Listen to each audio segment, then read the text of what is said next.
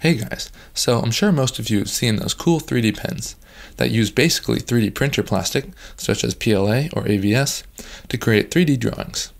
Now these pens can be very expensive, but all this is basically a heating element. So today we're going to make our own.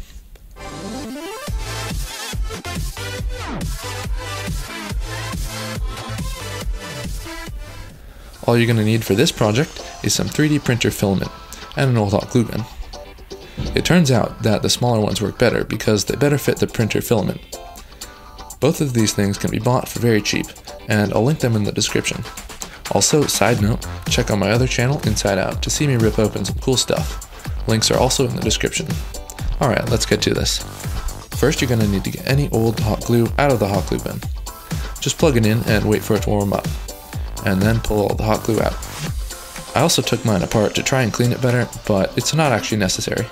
All you gotta do is grab some rod of some kind, like a skewer, and use it to scoop the rest of the glue out. Now make sure the glue gun is on high, and grab your printer filament. Then start threading it into the hot glue gun. It might take a lot of filament to fill up the glue gun, depending on the size, but once it's full, you should see it start to come out of the tip. Now you're ready to draw in 3D. Just grab a pencil and put it in the back of the glue gun.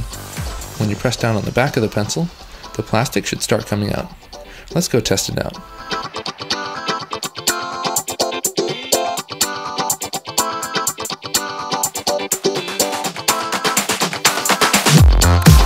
Well, as you can see, it does work.